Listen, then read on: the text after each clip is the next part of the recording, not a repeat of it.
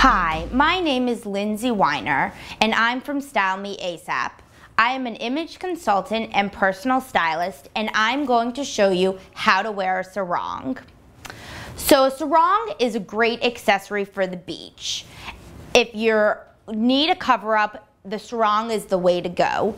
It's easy to travel with, you can throw it in your bag, and you have many options with just this one piece. So today I'm going to show you 3 easy ways to wear a sarong. So first, we're gonna do a skirt. So start by wrapping the sarong around your hips and grabbing the 2 ends and holding them in front of you. Then take the ends, twist them, and pull.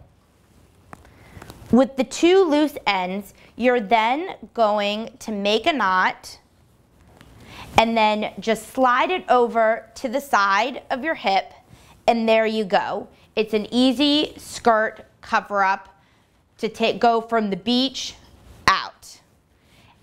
If you'd like something different though, you also have the option of using the sarong to make a dress. Like the skirt, you're going to wrap it around you. At this time, you're going to wrap it around so it's right under your arms and pull the 2 edges forward. Like the skirt we did before, you're going to grab the 2 edges, tie them, and pull as tight as possible. You're then going to make a knot, and there you go.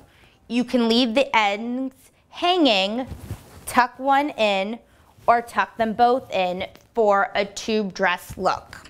For the third option, you do the same thing as the first dress, but pull the strings a little tighter.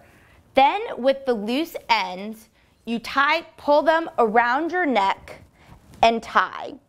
The result is a great halter dress that's the perfect cover-up for the beach. Thanks so much. I'm Lindsay Weiner, and this is how to wear a sarong.